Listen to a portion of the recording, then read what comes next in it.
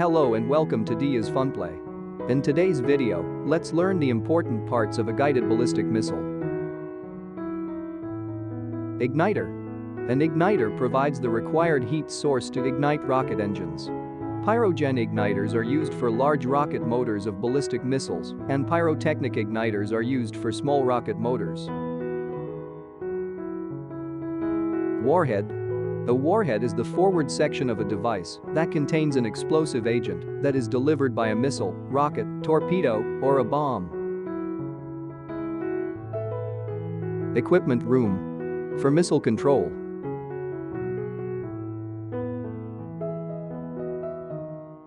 Fuel tank. Alcohol plus water mixture. Suction line. A suction line is a section of piping in a pump system which extends from the extraction point to the pump. Oxidiser tank. Liquid oxygen for combustion of fuel.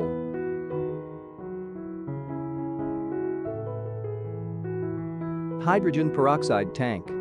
Hydrogen is a light and extremely powerful rocket propellant. It has the lowest molecular weight of any known substance and burns with extreme intensity.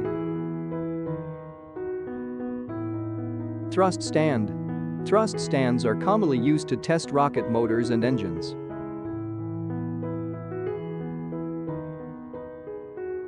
Turbo pump.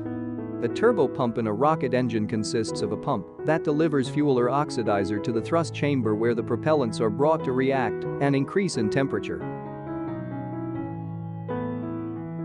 Stabilizing fin. Stabilizing fin mounted on a rocket acts in such a way to oppose unwanted rolling motions of the vehicle and thus contribute to its stability. Fuel line. A fuel line is a hose or a pipe used to transfer fuel from one point to another point in a vehicle. Engine. Rocket engines are reaction engines, producing thrust by ejecting mass rearward in accordance with Newton's third law.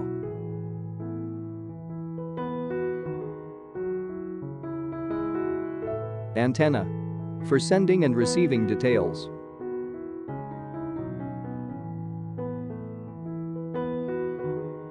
Start table. An above-ground facility from which a rocket-powered missile or space vehicle is vertically launched.